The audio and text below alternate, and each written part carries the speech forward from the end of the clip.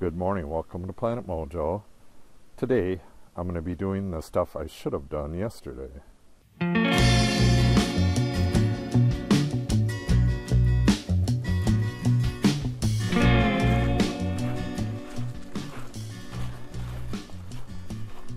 Again, on our walk, Izzy decided to bring her ball.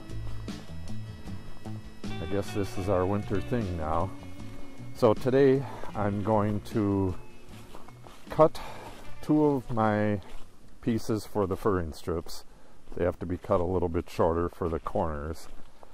Then I'm going to assemble the corners, two inside, two outside, and drill all of the rest of the furring strips.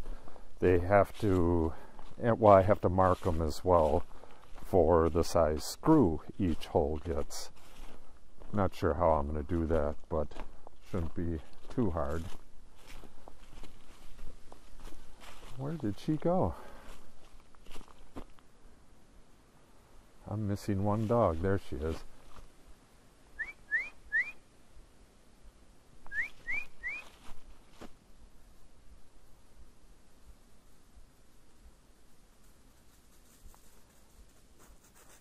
You need to listen better than that.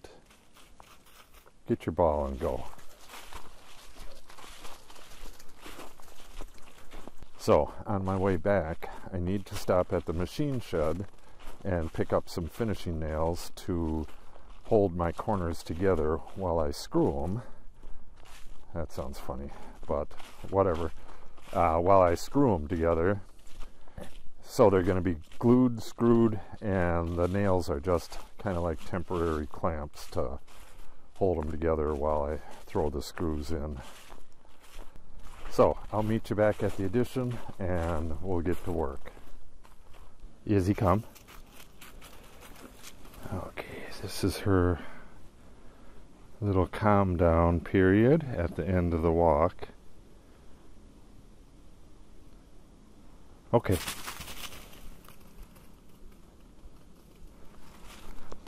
All right, now I will see you back at the addition.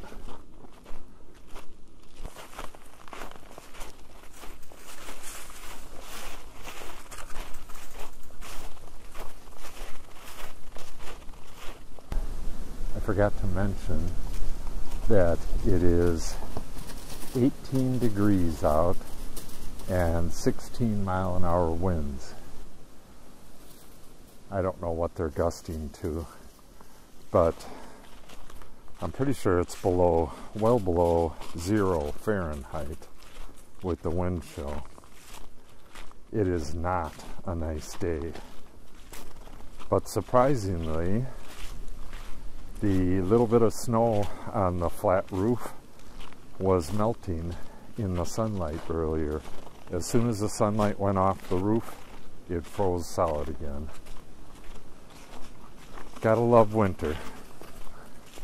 Alright, now I will meet you back in the addition. I just grabbed the finish nails from inside the shed, and she was waiting out here with an attack. She kicked her ball and it hit me right in the foot. She got me dead square. See if she rolls it again, but it was pretty damn funny. As soon as I walked out the door, she rolled it and it hit me in the feet. Not so good with her aim now. But I think this is our new winter schedule. Yesterday she left the ball somewhere around here, and as soon as we started walking, she grabbed it and we were off to the races with the ball again. Okay, now I will meet you in the addition.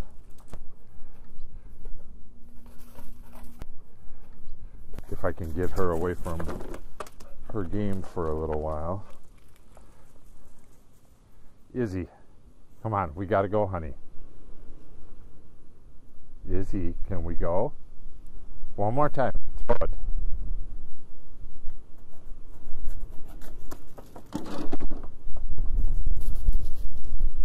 Okay, honey, let's go.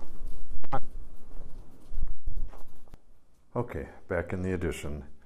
Again, I am really pressed for time. I went and got this, oh, when was that? I believe it was last night. I have this hose so that I can do this upside down. You're supposed to spray this like this. So in order to do upside down stuff, you need a hose, and they give you a tiny little piece like that big. But this outlet is a bit bigger than I'd want for some of the tight areas. Oh, I know there's one way over at the edge here. Yeah, right in there where it's actually too tight to get something in. I'm just going to tape that. It's like a vapor tape, and it works with styrofoam, this stuff here. Joint sealer. So what I want to do is get a small brass tube that'll fit into the end of this.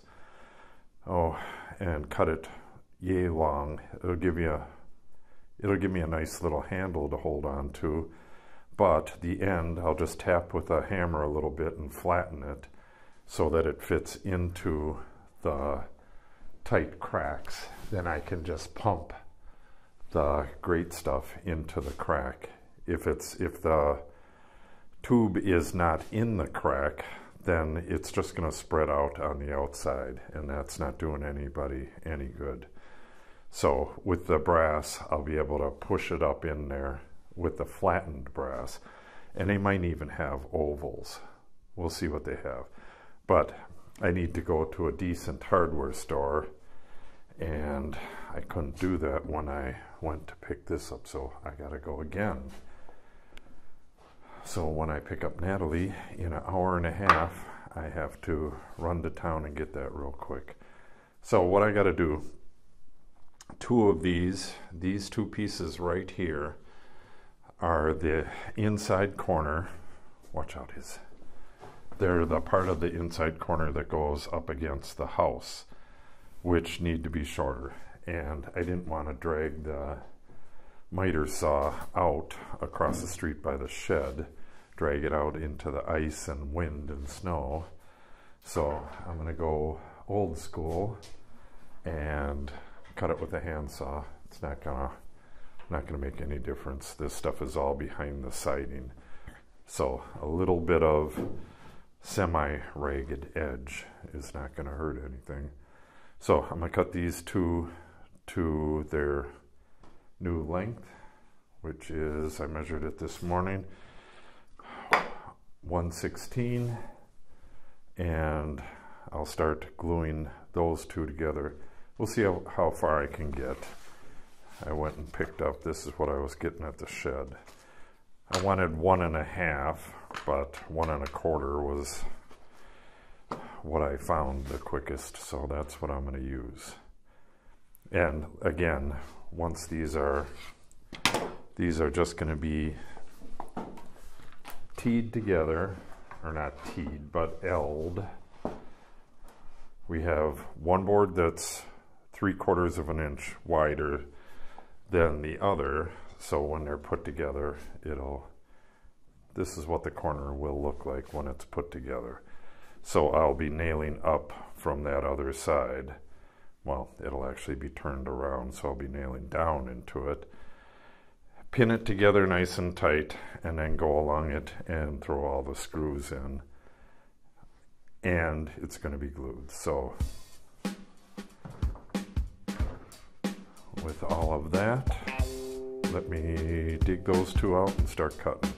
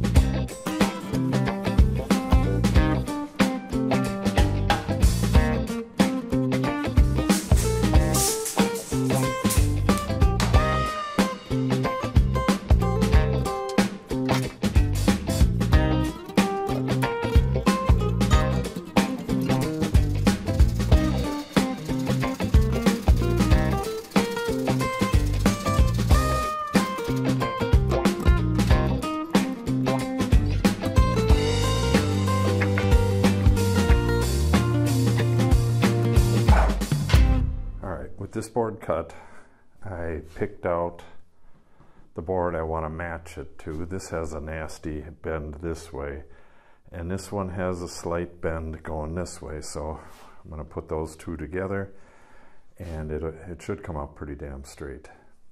So what I got to do is match it at one end. It's going to be flush at this end, just like that, and I'm going to get it lined up just like that, and put a nail right there, work my way down, put another nail, etc., etc. But before that, I'm going to pre-drill all of the screw holes. This is going to be, first I'm going to put glue on it, then put it together and shoot nails in it along the length of it to hold it in place, and then I'll throw the screws in it. I'll probably have to throw screws in it here and there for a better hold on it as I'm going. You can see how I got this stood up. It's just got two wood clamps, one on either end. It holds stuff up really nice if it's hanging over a bench like this. So I got to get these holes drilled, then I'll get it put together.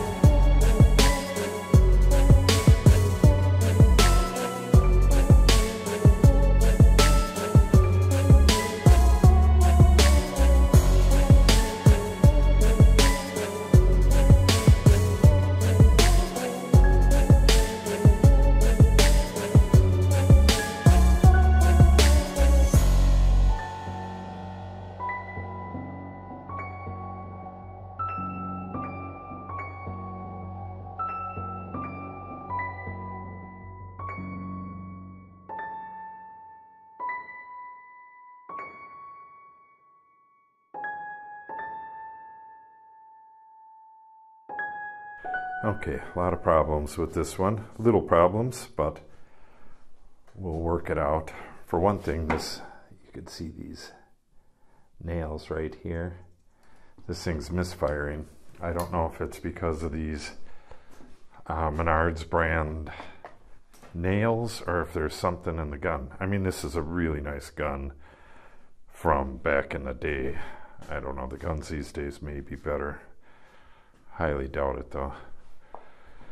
Okay, so that means either I got to run across the street and get a brad nailer, or just do it like I did with this one and just screw it.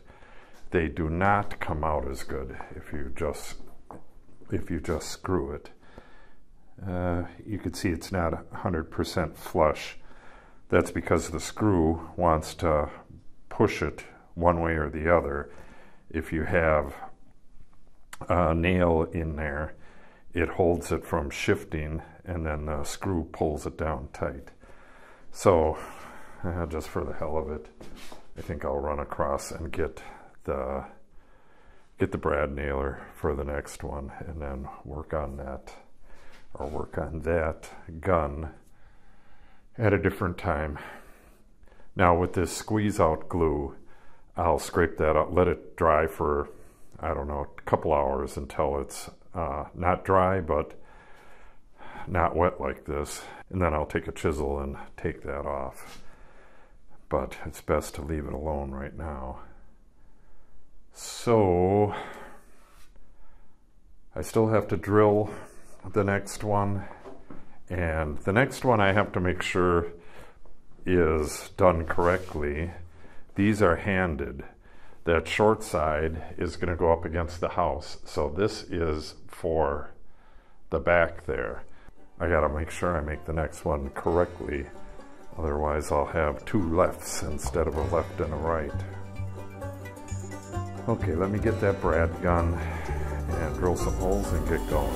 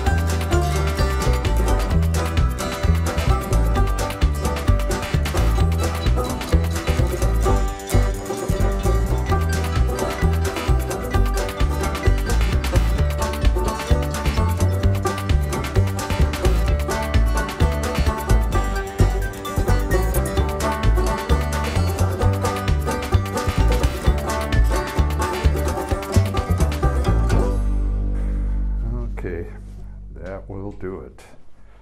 I have my 4 assemblies. I'm going to toss this outside. Don't want oily rags in the house. I have all 4 assemblies done. The inside ones are screwed 6 inches on center. The outside ones are screwed 12 inches on center. That second outside one, this one, both boards were pretty far off. They were pretty squirrely. But you could see how when you screw them together to make a L, they make each other pretty damn straight. So this will go on real nice. The screw pattern on these is complicated. It's got to be in the exact spot as far as width goes, and from height, the first, it's like 24 inches is up in the parapet area. It's got to hit somewhere where it's going to hold good up there, and then as you go down further, it'll get into studs.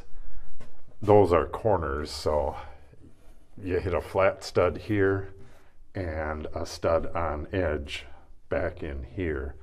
So from one side they're in one place and the other side they're in another place, and they're different lengths. And they're different lengths from top to bottom. So I'll get all that laid out tomorrow. If you want to see that, make sure you subscribe, click on the update icon, and if you have any questions or comments, feel free to put them in the comment section below. And if you like and or share the video, it helps us out greatly. Thanks for watching, and have a great day.